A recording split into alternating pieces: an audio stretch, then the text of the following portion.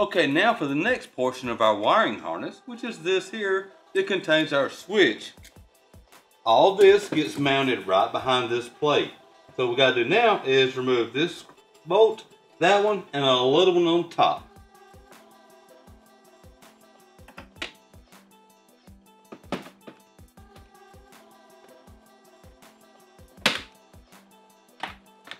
There we go. Now for this harness, right up here, right behind this panel, there's an opening which leads to the front cowl area. I'm going to put the long cable through. And we'll go into the underside, pull that around, connect it to the front wiring harness, which is already mounted. Then I'm going to get me some more zip ties and get that thing real secure and up out of the way. Okay, now to install everything that we're going to need on this light kit, we're going to put a little relay right here in this area. In order to do that, I need to relocate this reverse buzzer, which just basically means I'm going to take it up, turn it around, and mount it back. To do that, I'm going to take it over to the desk so I can have a firm area to work with.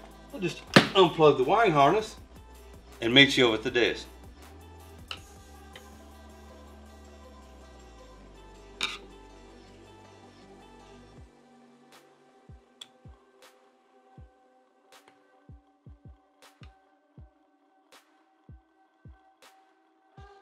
Okay, now that we got this mounted, it doesn't matter which way it goes because the wires are all individual and we can move them around when we do connect this up. Now, before we actually put this back on the car, we will have a light switch. We're going to put it on the front. If you'll notice to the left and the right of the main switch, there's a very small indentation on both sides. That is where we're actually going to drill to put our switch. Let's just put that for us so we'll know that that's a good clear area. Now I'm going to start off by drilling a pilot hole. I think I'll go here. Pilot hole here, and then I'll come back with a 3/8 inch drill bit for the finishing bit.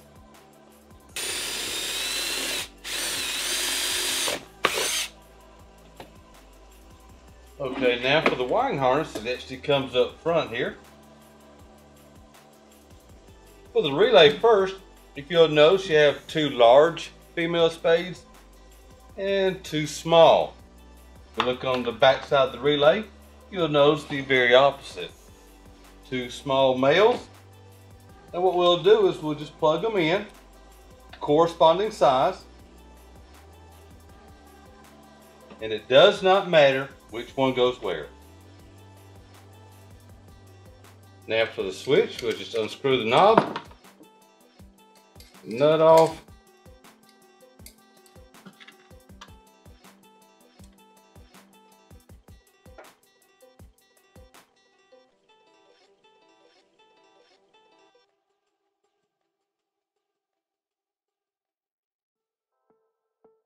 and we'll tighten that nut up.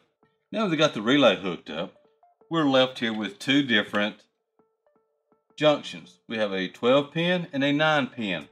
The 9 will be for gas, and since this isn't electric, we're going to use the 12 pin.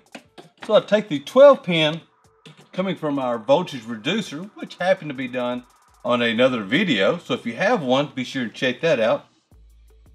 Plug it in on the female side. Now we have the male side sticking out. This portion will plug into the wiring harness that we're fixing to run under the floor mat and back to the very back so that we can have some tail lights. So let's get this mat up now.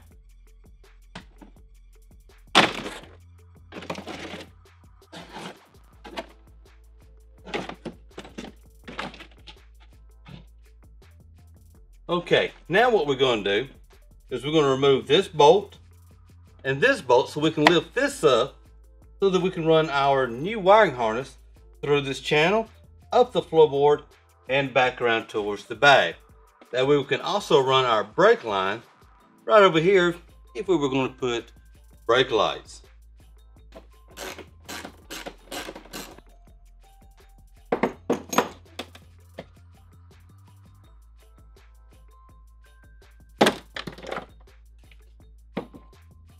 And now that we got this out of the way, we get our wiring harness. Okay, I've got the wiring harness stretched out along the car.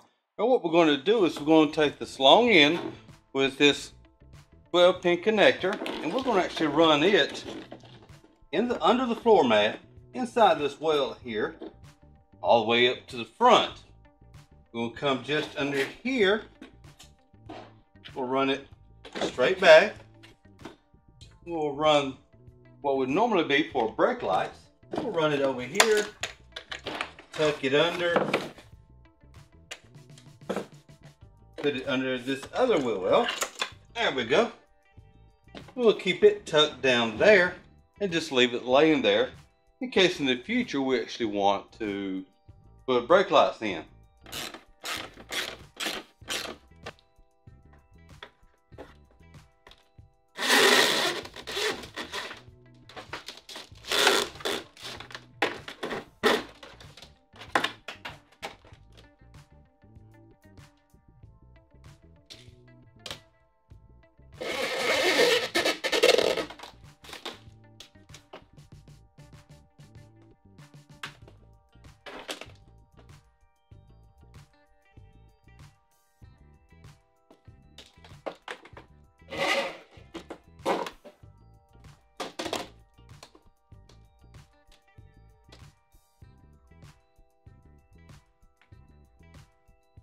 Okay, in the main wiring harness here, the way I'm going to wire this particular car up, I got your red wire that comes in. I'm going to hook it to the blue wire, which is feeding off of battery 1 positive.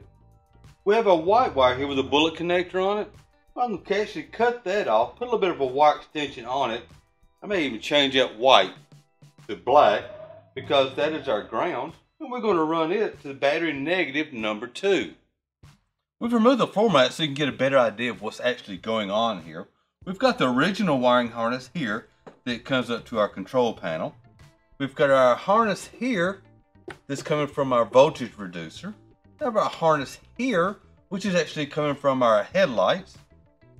Now, and we have the harness here, which is actually coming in from our tail lights and our power source. Now, this will actually plug in over here on the other side where the voltage reducer is. This is the extra one in case this car was actually gas, which would have to have a complete different harness. And which leaves us an extra gray wire, which we'll plug in over here, coming out of the main harness. Well, we've got everything connected. Now all we got to do is shove all this wiring into this little space. Okay, now it's time to put our headlights on. Now, if you look on the back side of each headlight, it's going to be a row of letters.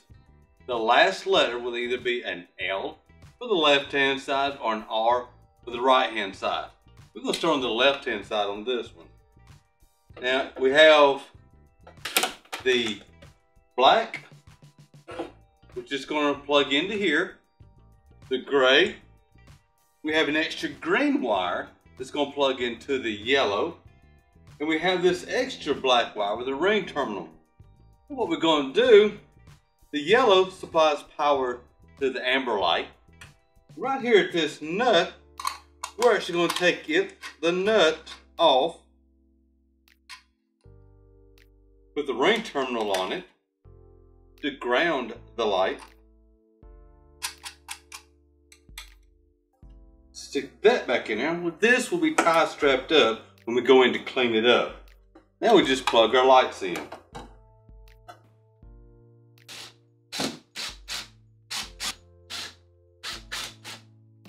Now to put the back lights on, we're going to start over here on the passenger side.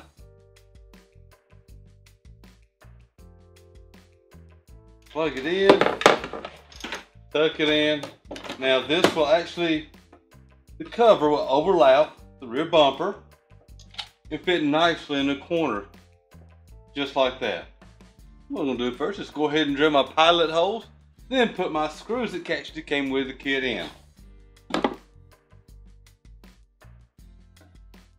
Don't forget to take the tape cover off.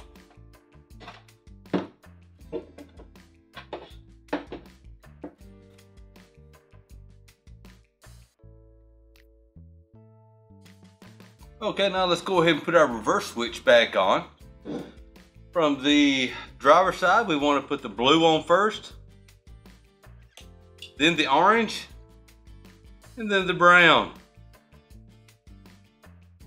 You're hooking it back up. If you forget the order, just remember blob, blue, orange, and then brown.